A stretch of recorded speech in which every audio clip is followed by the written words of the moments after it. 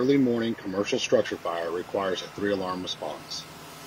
At 4:30 this morning, your Fort Worth Fire Department received multiple calls reporting a possible structure fire in the 4000 block of Interstate 35.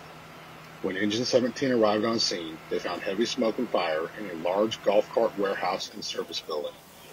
Crews pulled multiple hose lines and began an offensive attack, but were quickly removed from the building due to the amount of fire involvement, size of the structure, and the hazards of flammable and explosive gas inside the building that caused multiple explosions.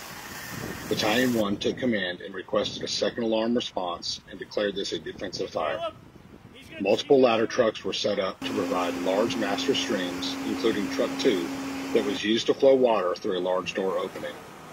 Ultimately, a third alarm was struck for manpower, bringing the total amount of units to just over 20, with multiple support units responding.